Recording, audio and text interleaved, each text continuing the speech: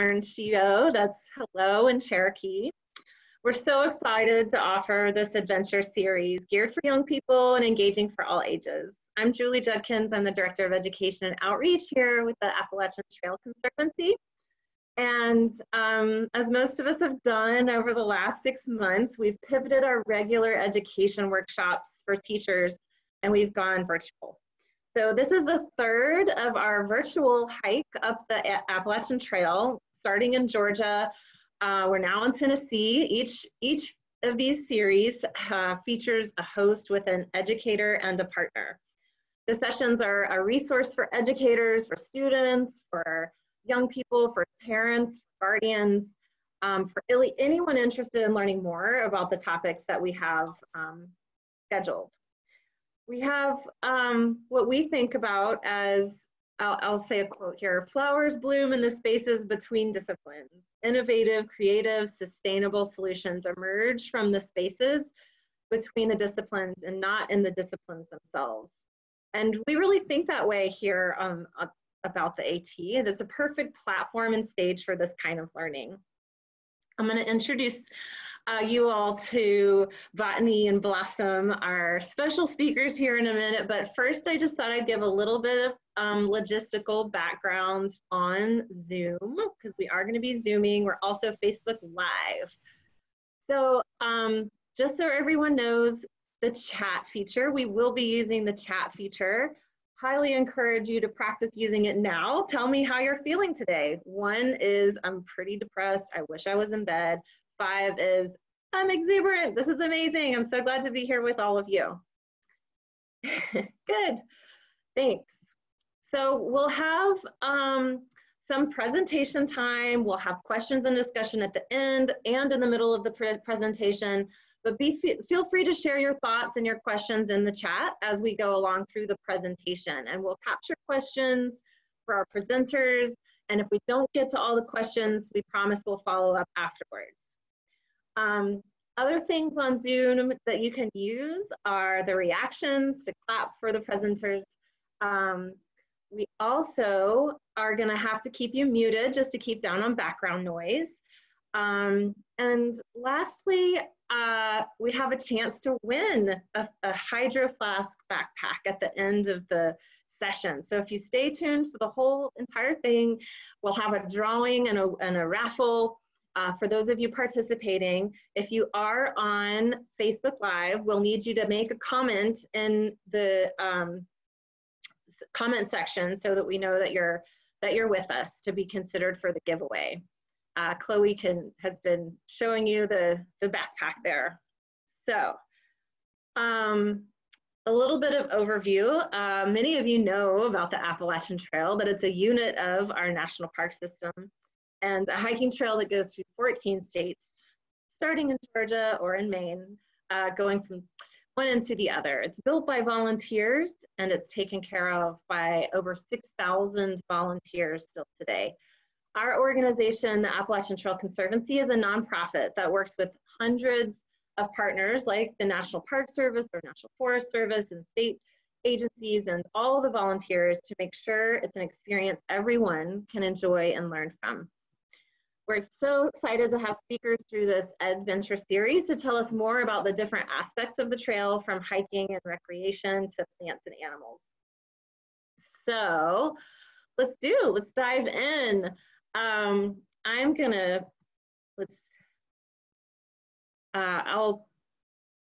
introduce our speakers.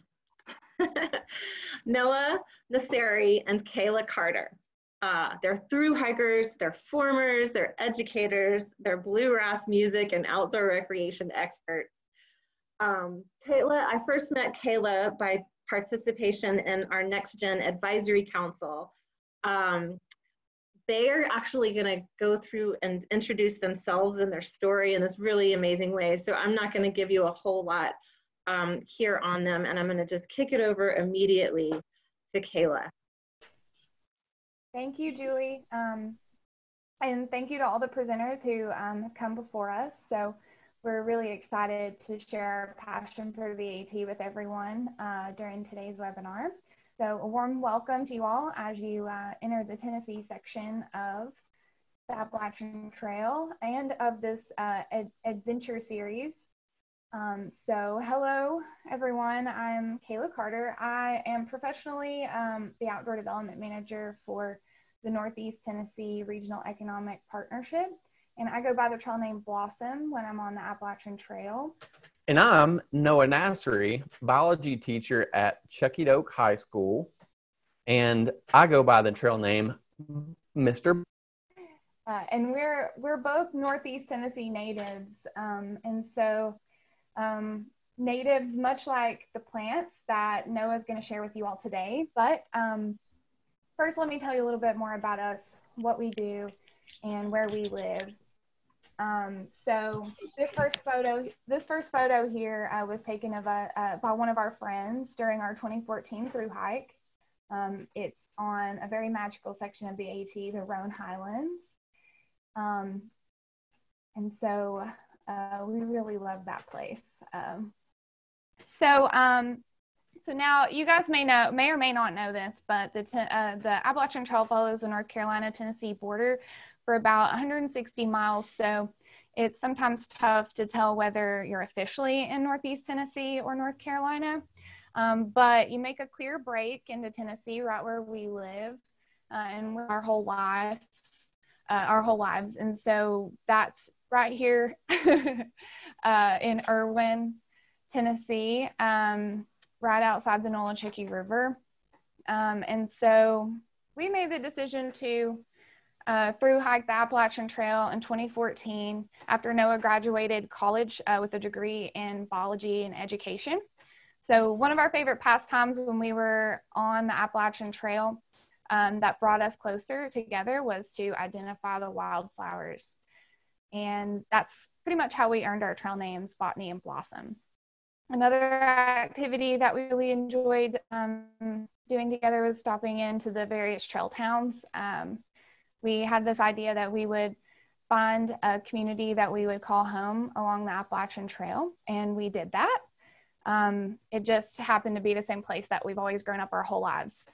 So I like to say that it's a different kind of trail magic to have hiked thousands of miles and realize that your home is where you've been your whole life. And so another kind of trail magic came to us when Mr. Botany over here proposed to me on top of Katahdin when we completed our hike. So we'll be getting married in a couple weeks on our farm where we plan to build a life together. It's right outside of Johnson City, which you see here on your screen where we marked our little house on there. So we have a 32-acre farm with some forest land. So we'll be getting married there on the same day that we summited Katahdin 6 years ago. So we're excited about that. So together we made the choice to invest in the community in which we've known our whole lives. So this is something that fuels me personally, but also professionally as I work for an economic development organization here. There are so many projects that we've launched. So lucky to get to work for this organization because we've made it a priority to invest in outdoor recreation initiatives. We partner with the Appalachian Trail. We really love doing that, partnering with Julie and Chloe and Catherine. So, hey guys. And so I'm really proud of our Meet the Mountains Festival. So it's an annual festival where we invite children and their parents to come out and experience all things outdoors. And so that's something we really like to do is better connect families with the natural world.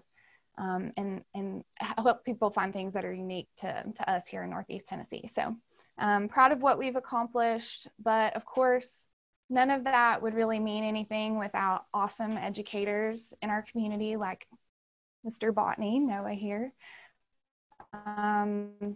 So the work that Noah does is really the front lines of change in our region. We need our children, hopefully some of you all out there, to be educated about the natural world. So that's what Mr. Botany does. He helps students every day better understand and appreciate our environment on a much deeper level. And with that, I'm going to hand the mic and the presentation over to Mr. Botany to tell you all about the beautiful wildflowers and how to identify them. Thanks, Kayla. Good job. All right. So, guys, are you ready to learn? First, we have to set some goals, of course. Now, I am a high school biology teacher, and I always like to outline our learning goals before we start the lesson. So, in today's lesson, we're going to be applying the scientific naming system, binomial nomenclature. We're going to evaluate ecological services that plants provide and how they help us as humans. We're going to use a dichotomous key to identify a plant. I'm going to need your help with that one, so be ready to use the poll feature in a little while. And we're going to play a game at the end to infer evolutionary relatedness based on the taxonomic classification of some organisms. So let's keep that in mind as we go forward. And our first plant is the beautiful painted trillium. I can see someone already freaking out about this amazing plant. It is, we're starting with that one because it is actually my favorite plant. It's an early spring plant.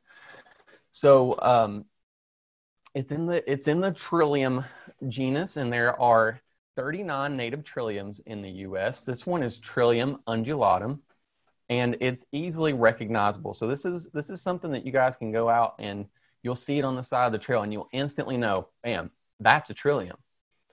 And fun fact, it can live up to 25 years. So they do take a long time to reproduce and to spread, but they make up for it because they live a little bit longer.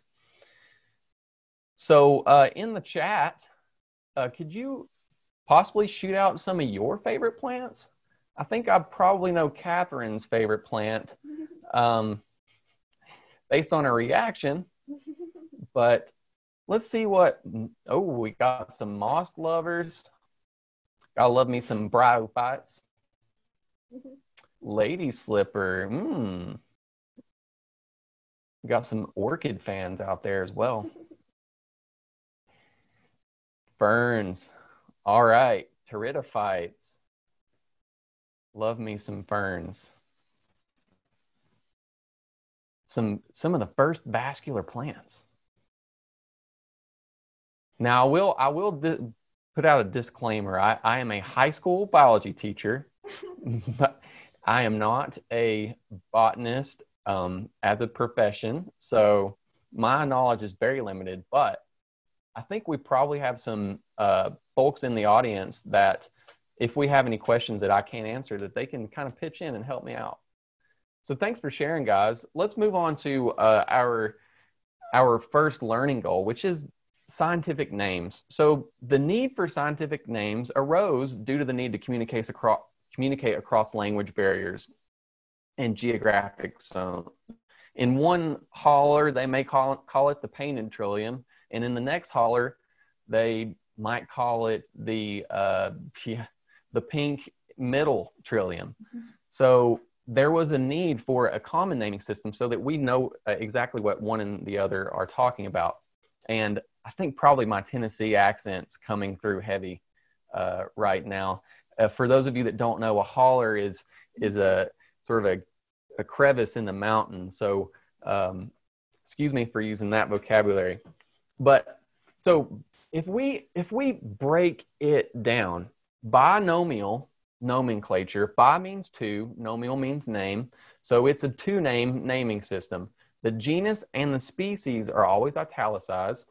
So you can instantly recognize that when you're looking through like an article. And the genus is always capitalized.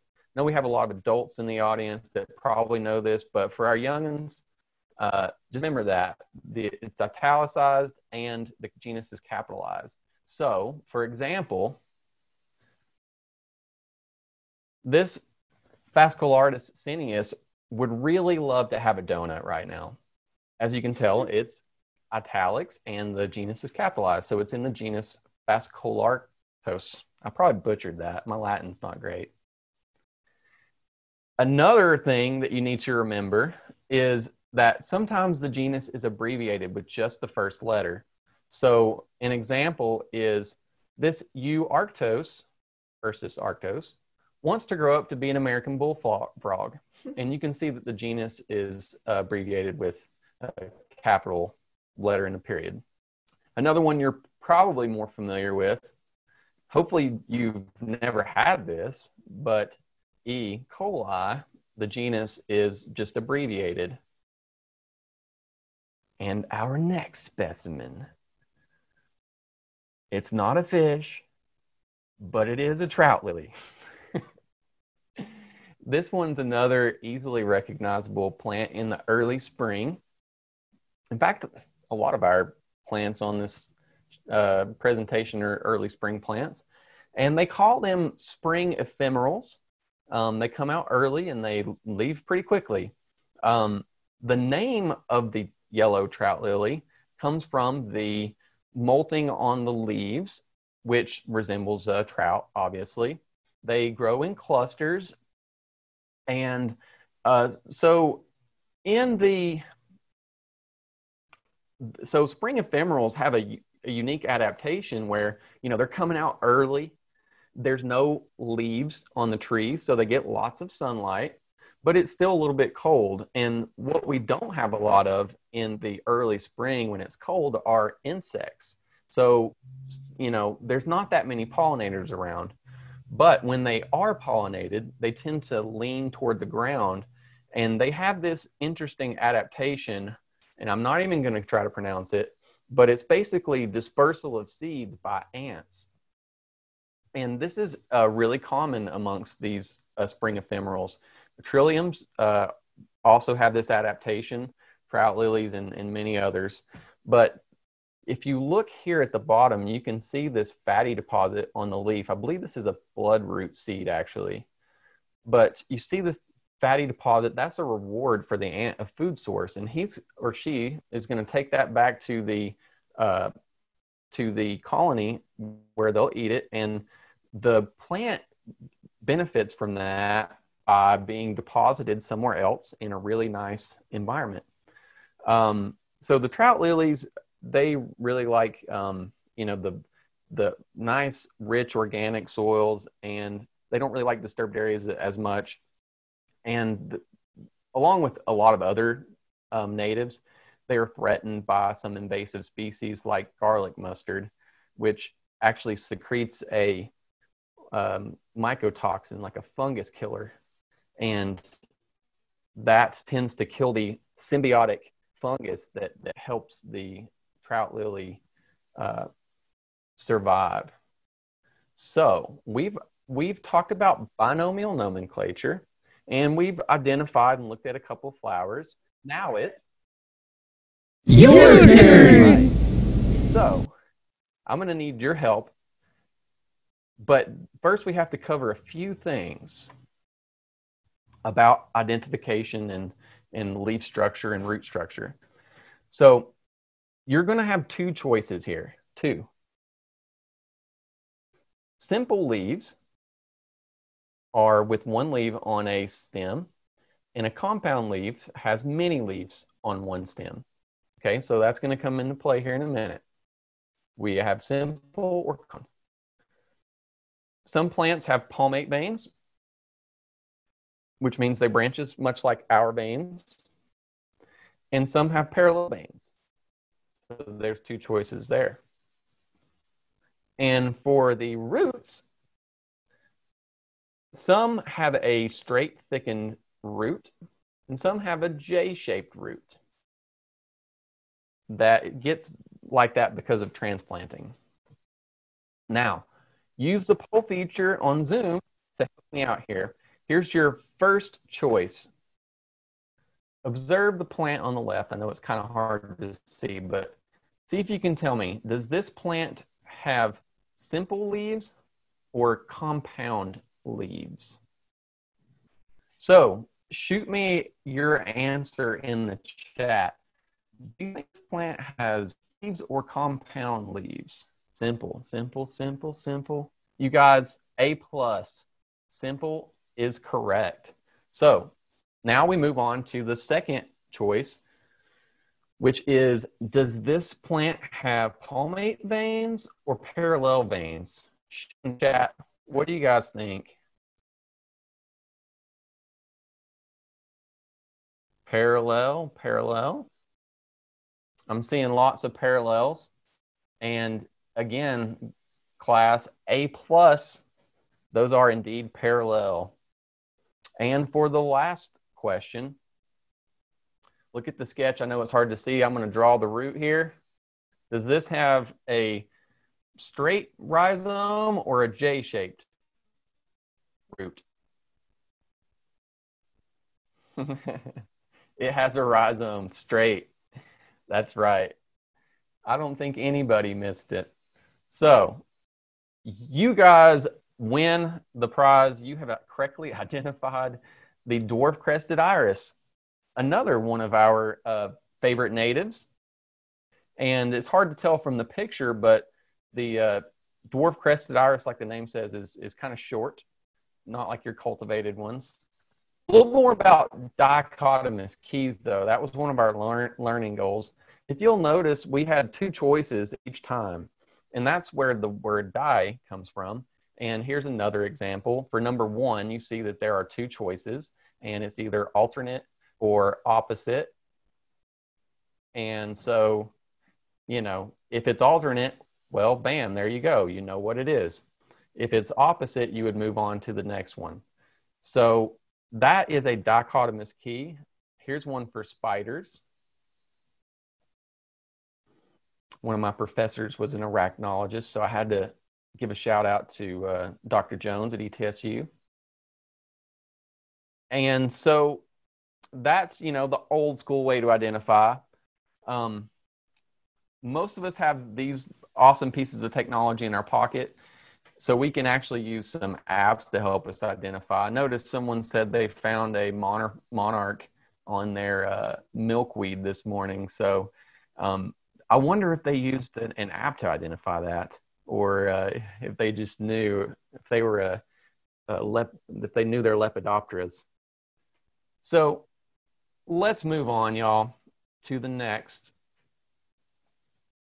specimen, the dwarf crested iris. Thanks again for identifying that one for us. The dwarf crested iris, obviously in the iris family, Iris cristata. It gets its name for the crest in the yellow parts on the sepals, which serves to guide pollinators to the honey pot, to the reward down there. So it is a pretty purple. Yeah. So these are another early spring plant. So you're going to look for these in the spring. And I know it's going to be tempting to dig them up and bring them to your garden, but try not to do that, please. Kayla's going to talk more about that later. So, you know, we're halfway through our hike on the AT section. The Tennessee section of the AT. So if you have any questions or comments, throw them in the chat box. I'm going to take a swig of water.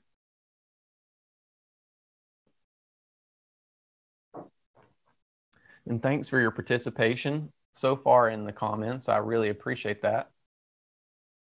And thanks to all of our viewers on Facebook Live. Appreciate you guys being on there.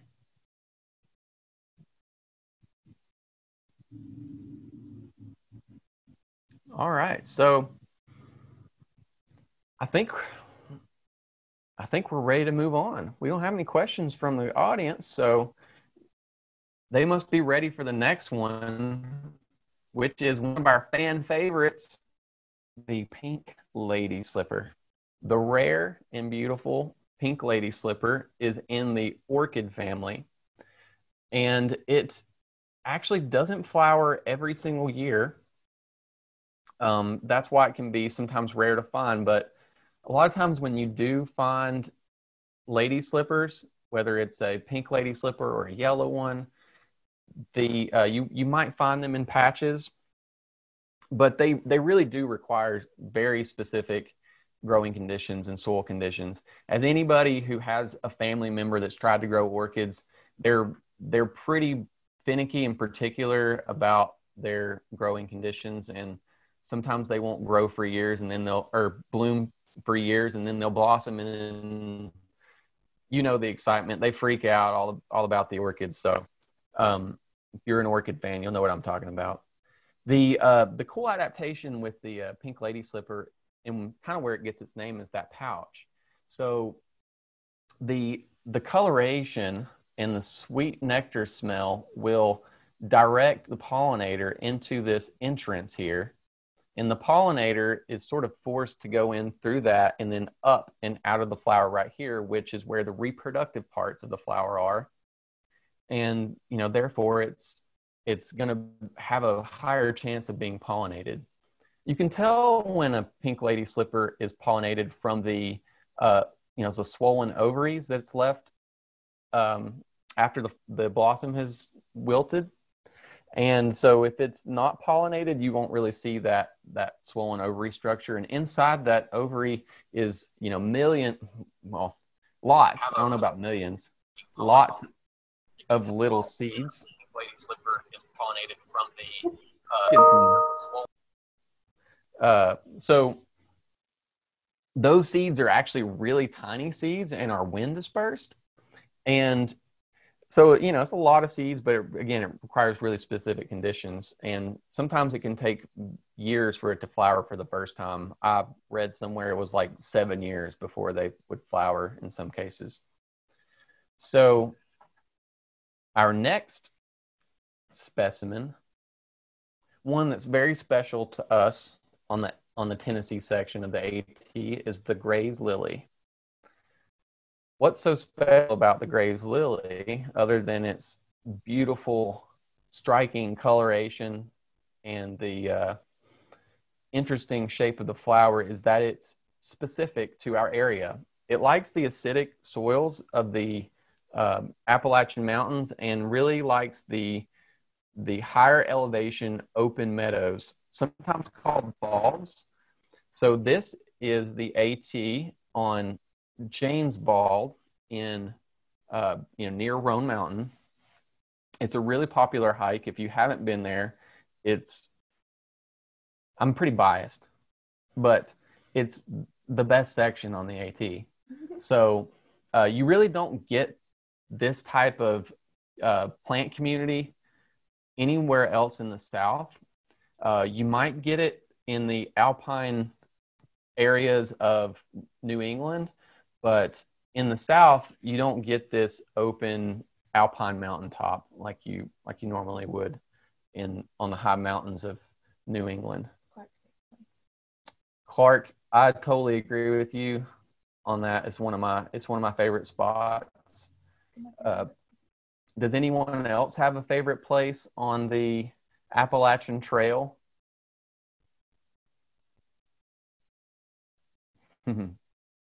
He's on the Facebook comments right now.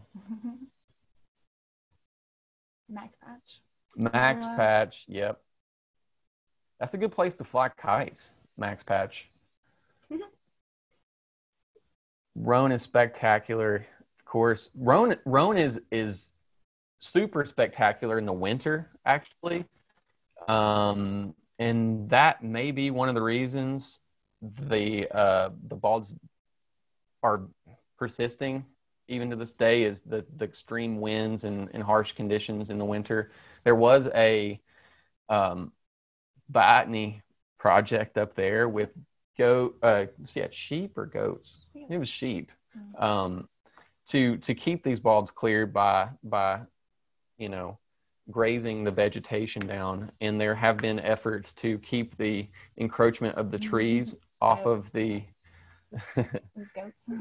the encroachment of the trees off of the balds, because it is a rare place. So if you have a chance, I highly recommend going to the Roan Highlands. So this is what we call a species that is endemic, and the word endemic just means it's only found in that place. It's native and restricted to a specific place. Our next specimen, here we go for those moss lovers. the maiden's hair moss. Now, I had to throw in a non-vascular plant. These early primitive plants don't have a vascular system like the the plants that we've been looking at, and so they need moist conditions. I mean, think about it. The tree outside, how does it get the water from the roots to the tips of the branches?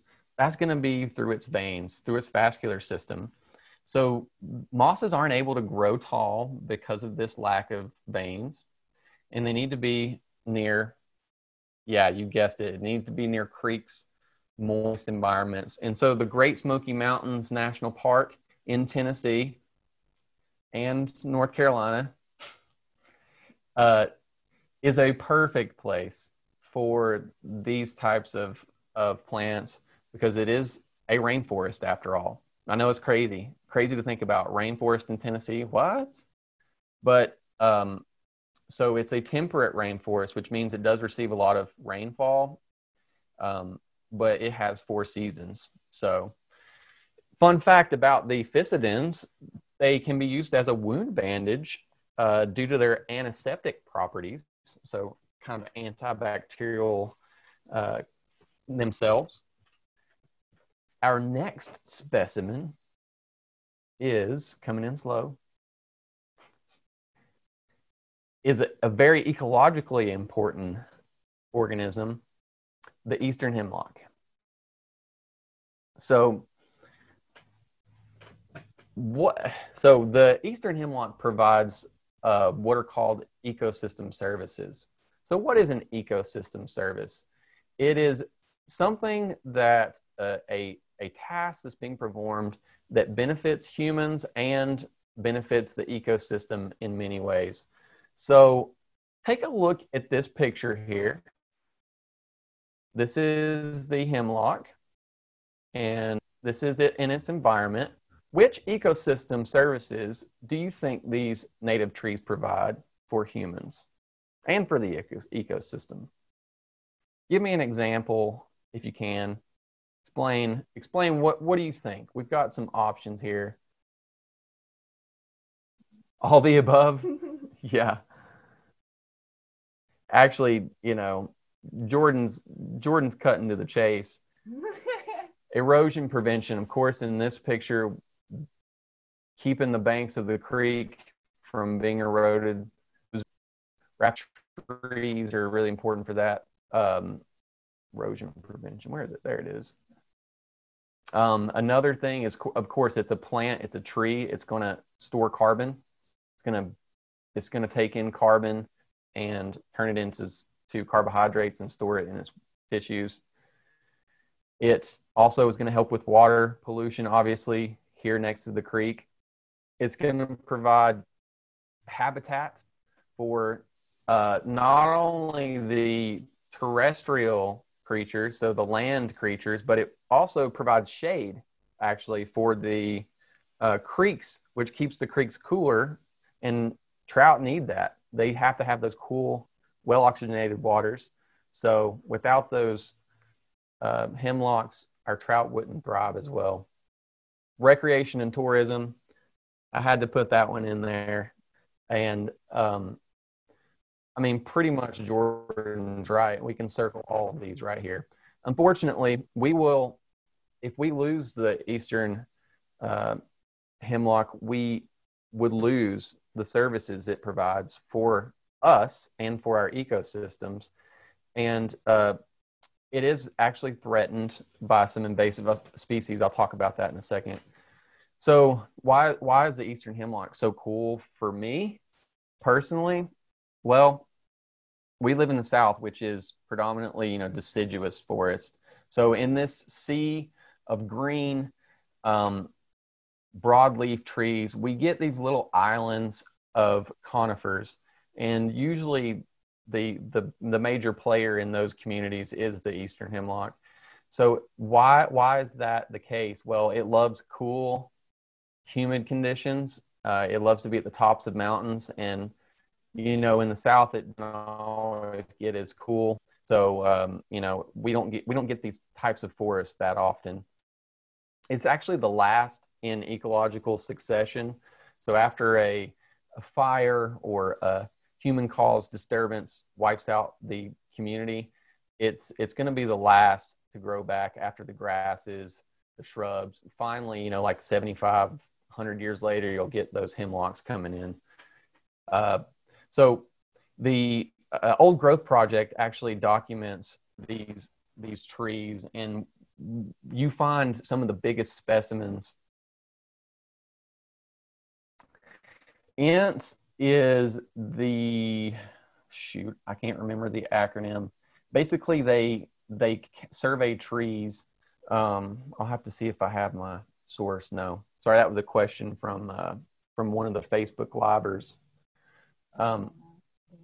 So the Old Growth Project documented these trees, and sorry, Kayla found something about INTS, but it was on Lord of the Rings. So Treebeard, that's an INT.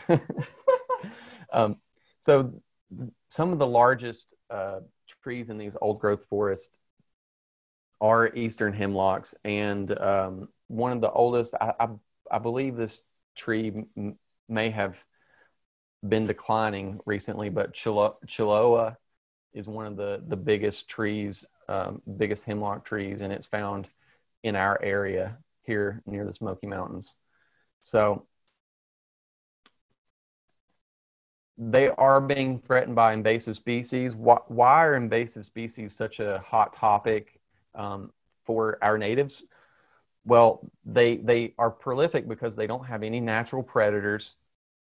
They are generalists, so they can occupy a wide variety of niches. They reproduce very quickly, and they outcompete our natives for resources, for space, for sunlight, for food, for those types of things. So this is the web, the sac of the woolly adelgid, and it actually lives in here, and you can't see it, it's very small. It lives in those sacs and sucks the sap from the tree, which causes it to die. Some other examples of invasive species are, you probably heard the Burmese python problem in Florida. Everybody's seen stink bugs around here. And if you've ever driven on the side of the road, you know what kudzu is. So those are just a few more examples of invasive species problems. Eastern Native Tree Society. INT stands for Eastern Native Trees Society. I'm not going to write that out. It's going to take too long. All right. So, are you guys ready? Who's related? We're going to play a game called Who's Most Related. So tell me, audience, you have option 1, option 2, option 3. Which of these two, or which two of these 3 are most closely related? Is it A and B? Is it B and C? Or is it A and C?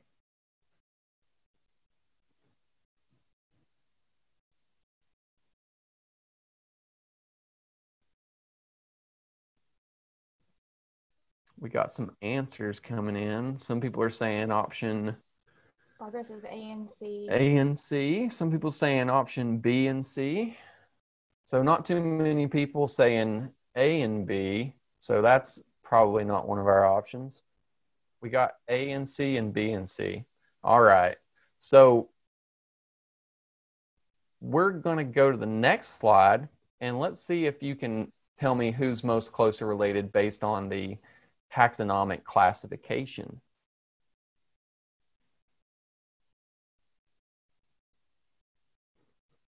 Send me another answer in. If it changed.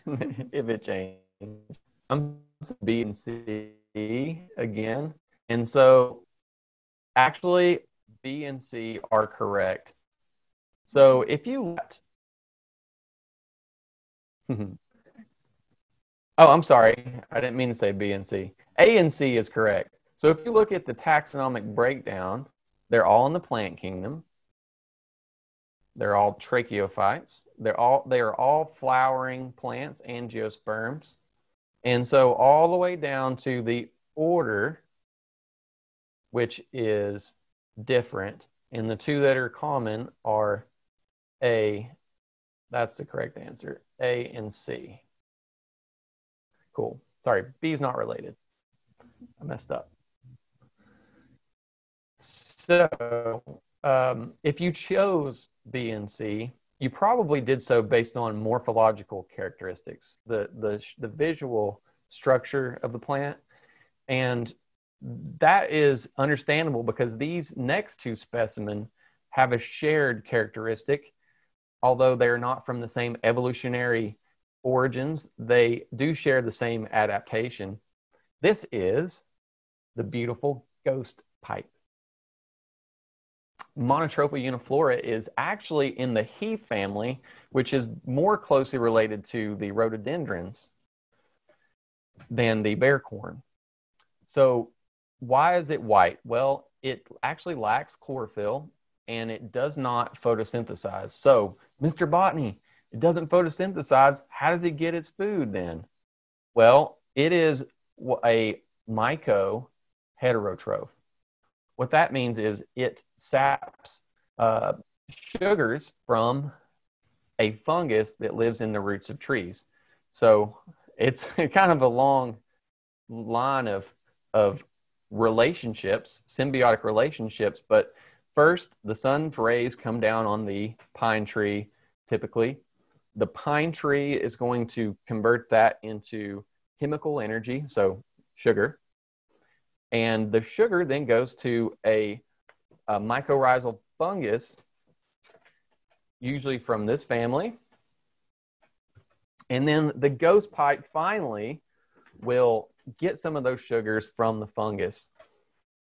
Fun fact about the ghost pipe can be used or has been used for, and still to this day by some people, for as a mild painkiller. And our last specimen, another myco-heterotroph, the bear corn. It gets its name from its shape, and obviously it looks like corn. And I have seen some sources say that bears do eat it. I heard it's high in fiber, so if we want to stay regular, then have at it. But the bear corn is in the broomrape family and is more associated with oak trees. And again, it's lacking chlorophyll because of this special relationship it has. It's a myco-heterotroph. It doesn't have a fragrance or a nectar reward for its pollinator because it is really good at self-pollinating. All right. So that is the end of my portion of the presentation. Thank you guys so much for tuning in and playing along with our games. Looking at the chat, looks like we got a question about dicots, and the word dicot, actually di means two, is referring to cotyledon. So what that means is when it comes up out of the ground as a young seedling, it has two cotyledons. It has two first leaves. One example would be like a pea. It has two parts of the seed. A corn would be a monocot. It has one cotyledon that comes out of the seed. Hope that answers your question, Jordan. All right.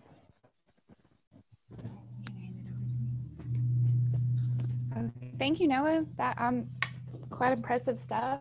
I've learned a lot today. So The last topic that I really wanted to end on with you guys today is about stewardship and volunteerism. And so when I say stewardship, what I really mean is, giving back or volunteering. After all, we are representing the volunteer state of Tennessee today, so I couldn't leave you guys without mentioning this. So there are many ways to get involved in giving back to not only the Appalachian Trail, but to communities in which you guys want to see grow and you want to see yourselves grow within. So you'll see here a photo of me during Sweat Crew, which is an awesome program that you can get involved in through the Appalachian Trail Conservancy. You can go out and backpack for several days in the Smokies and do some trail work. So I've really enjoyed that. And then on the left side of the screen here are some of my friends that I've met or gotten involved in giving back through the Tennessee Eastman Hiking and Canoeing Club, which is the trail maintaining club here in Northeast Tennessee. So I'm proud to be a member of that. And I've just really enjoyed sharing this with people, and I'm excited to share with you guys. And so, maintaining the trail is just one way that I give back. I have a 3-mile section of the Appalachian Trail here that I maintain. And then another thing that I really love to do is teach Leave No Trace. So I'm a master educator, Leave No Trace, and I believe we have several other folk called today too that are master educators or trainers. So let us know in the comments if you guys have heard about Leave No Trace or if you guys teach Leave No Trace too. So I'm hoping that this won't be redundant, but I did want to show you guys some hand signals that will help you remember all 7 principles of Leave No Trace.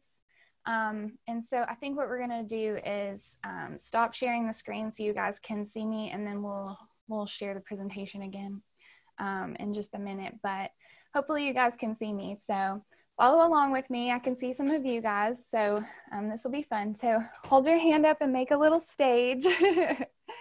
And then you're gonna start with number 1. So number 1 on your little stage, and the movement that you want to do is to hold it up to your temple. And so this is know before you go.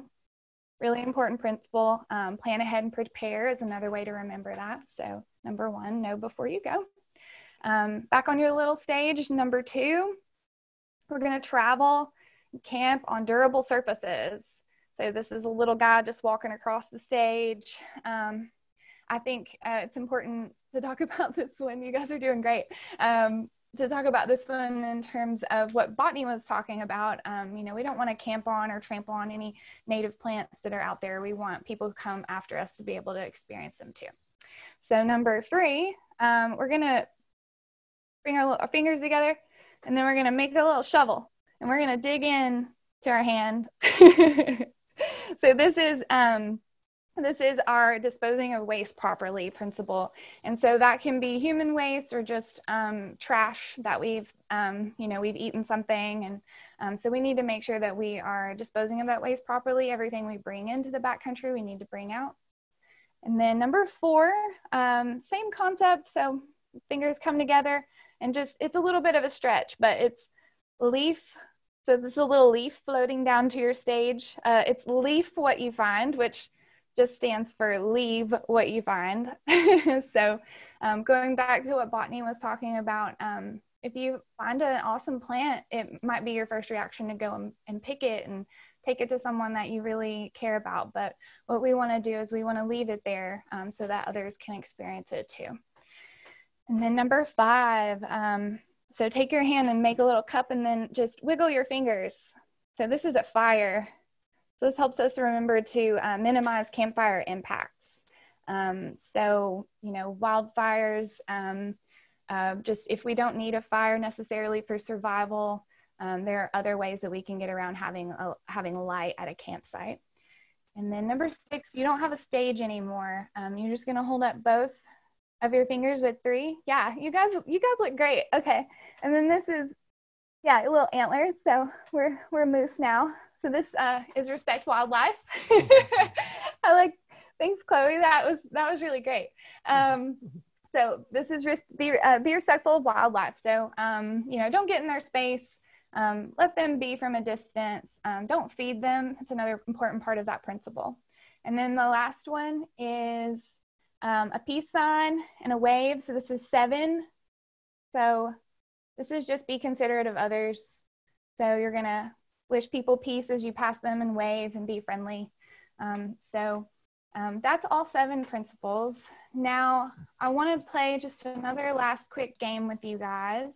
I want to play what we call the ethics game, and it'll be really quick.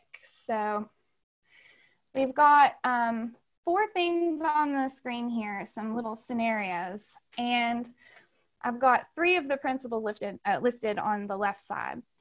And so what I want you guys to do is read the first one, the trash on the ground in the classroom and around camp. And let me know in the comments which principle you think this applies to. All right, we've got 3. Number three. Okay. Yeah, good job, guys. Spot on. Kids or adults picking wildflowers, which Mr. Botany would not approve of. What do you think? 4? You're saying 4? 4?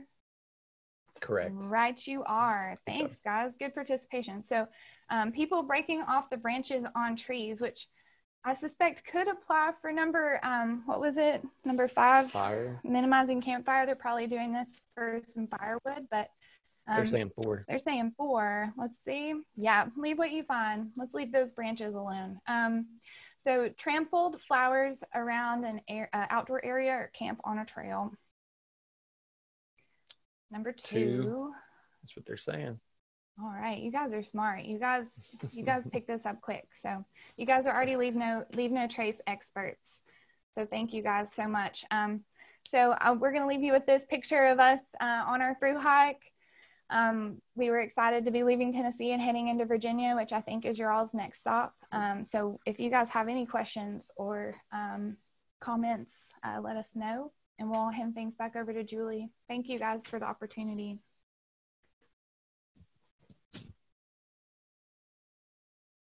Thank you so much, Botany and Blossom, for taking us on that adventure. Does anyone have any final questions for our speakers? And I just want to thank everyone for joining us. Thank you for your time and giving us all this great presentation material today. Join us for our next adventure in 2 weeks, where we will talk about wellness and have 2 amazing speakers from Virginia. I believe that's on September 16th at 4 p.m. Thanks, everyone, and have a wonderful evening.